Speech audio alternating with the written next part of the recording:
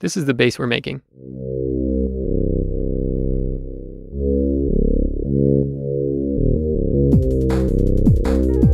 It's a variation on a respace, which is a fat evolving sound that many people know and love. But this one has a bit more of a farty, burpy character, and that's what I love about it.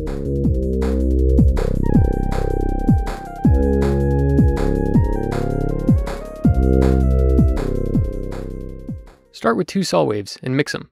I'm using the Pony VCO by Buffaco, which is one of my favorites, but use any VCO you want. It'll work with all of them. I'll switch it to the sawtooth wave with this little slider here, and I'm going to drop the octave into the bass range so that we hear a bassy tone. Then I'll press Ctrl D while hovering over it to duplicate it. Snag the outputs and throw them into a mixer.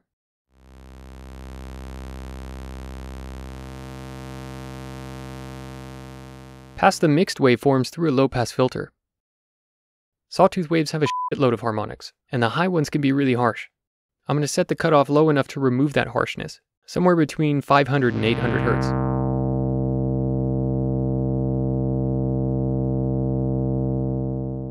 If we drop it down to like 200 Hz, that's where we get the more classic respace sound.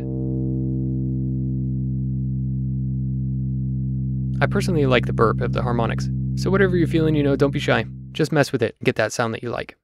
Let's also increase the resonance while we're here so we get a nasally, growly timbre.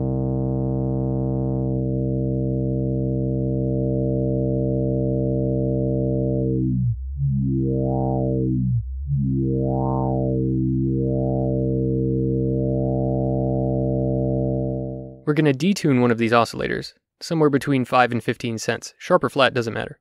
This will make the oscillators beat, which sounds like this.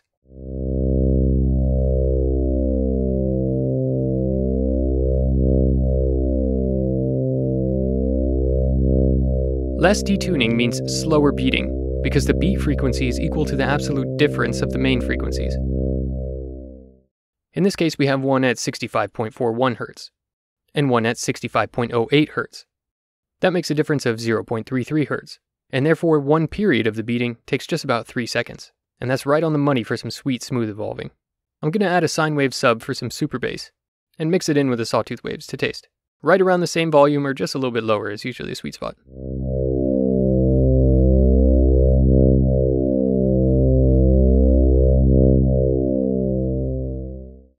Connect it to a VCA and set up an envelope generator like this.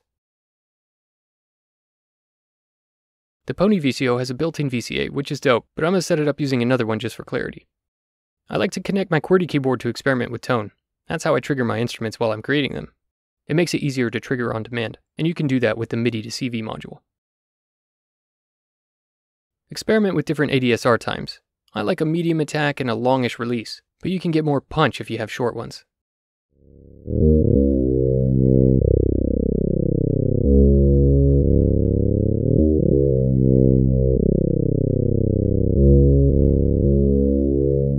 Add some reverb for some body. I have mine oxed in.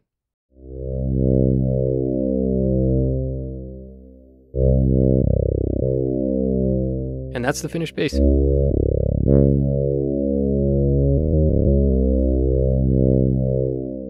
Super easy and so fat. This same setup can make many different bass sounds, like these.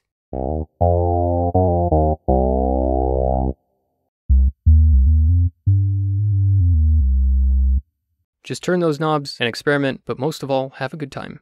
That's what it's all about anyways. Link to this patch in the description. It's free. Shout out to ISN47, who's the newest Ko-fi supporter added to the list. You rock, dude, and I'm glad that you like the content so far. Tune in next time for a video on The Resonator by Audible Instruments. Okay, that's all. Bye.